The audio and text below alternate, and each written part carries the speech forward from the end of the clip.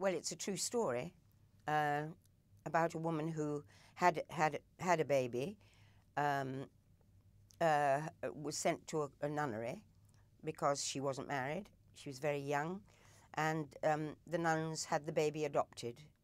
And for 50 years, she doesn't tell anybody at all about it. She keeps it completely to herself. And then 50 years later, she tells her daughter one day. And then her daughter actually meets Martin Sixsmith, and he and Philomena go in search of the child. That's what it's about, hopefully without giving the end away. Well, after hearing the screenplay and the story, and then being asked to play the part, I wanted very much to meet the real person, because it is the most phenomenal story about this woman, this particular woman, and I got to meet her before we did the film. And although the film deals with a search for her son, who was taken away from her when he was 5, and she goes on a journey to find him and what happened to him when he's grown up. It is in fact how she appears at the end of the film after this journey she goes on, which was the most remarkable thing I thought about her. And having the chance to meet her and talk to her about it and hearing the story firsthand, that made it very, very poignant. And our responsibility very much to her was to tell the story truthfully and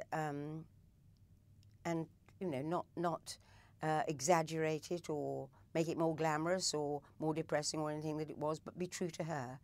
And I think and I hope from what she says that that's what we've done.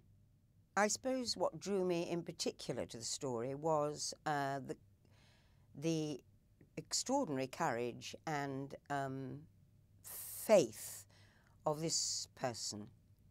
I mean, I got the chance to meet her before filming and subsequently met her many, many times since. She has the most wonderful sense of humour. And I mean, one of the remarkable things about that when the screenplay was read to me very early on, one of the most remarkable things was that she had this little son and had kept it a complete secret to herself for 50 years. She never spoke of him. Her family didn't know. And she was close to her daughter and is close to her daughter, but she'd actually never told the story of him or mentioned him. And I know for a fact that she thought of him, oh, I don't know how many, a dozen times a day. Well, it just happened that my passion was the theatre, and is still the theatre, simply because you get the chance to do it the next night and perhaps get it better, perhaps get the performance better. It's a working process, and when whether you're making a film or you're in the theatre, it's a process of telling a story to an audience. And the wonderful thing, as I say, about the theatre is that you can work at. What about filming is, I mean, filming is now, I never thought I would ever make any films, but I love it now, having watched a lot of people who are very, very, very good and very good at it, and worked with directors who are very good at it.